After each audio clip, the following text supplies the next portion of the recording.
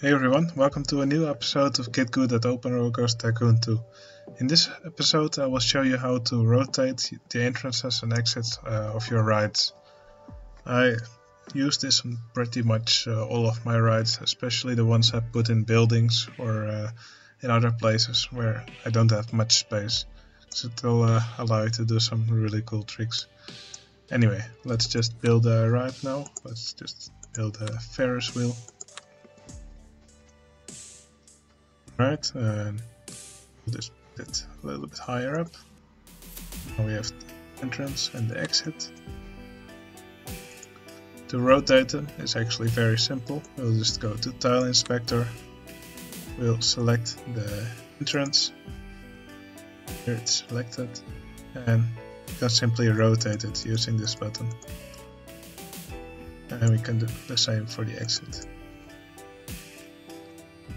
If you don't know anymore what side is the path goes to, just keep in mind as you rotate it, you can see there's a big door and a small door.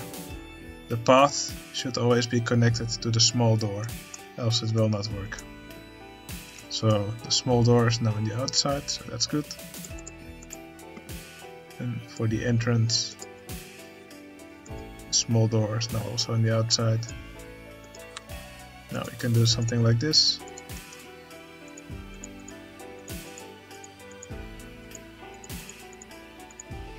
There we go. Oops.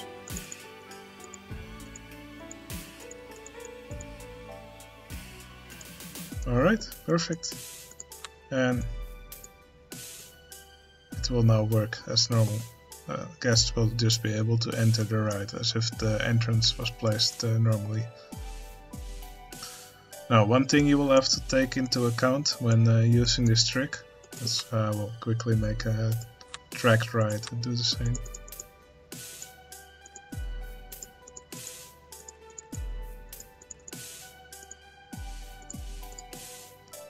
So let's just quickly rotate the entrance and exit.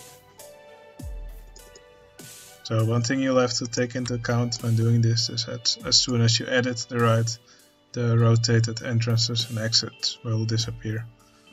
So keep that in mind. You may have to rebuild them later if you edit the ride. Anyway, this was the quick tutorial on how to rotate your entrances and exits. I hope to see you again in the next episode.